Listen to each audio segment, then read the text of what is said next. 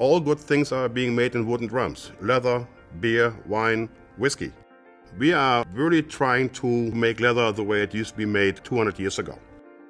We are installing the drums in the tannery in order to streamline our retanning area. This new design allows us to process leather at a rather slow speed.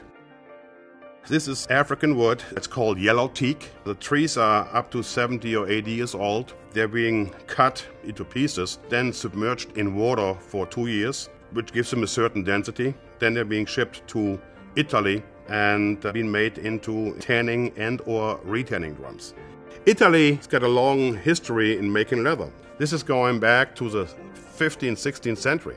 They have the expertise, they have the history.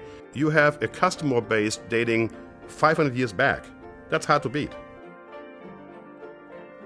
We started assembling the drums basically from the ground up. They've gotten to the point where they're precise enough with their woodworking that they don't believe they have to pre-assemble them.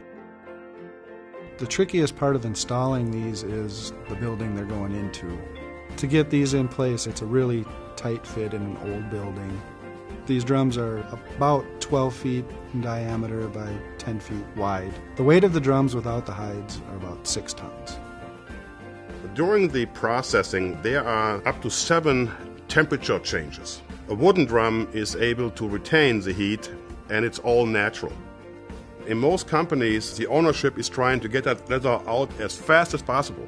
We are somewhat ignoring this. If it takes us 4 weeks or 5 weeks, that's all right. It makes good shoes, it makes consistent shoes. Every pair is as consistent as a pair last day or last week or 50 years ago.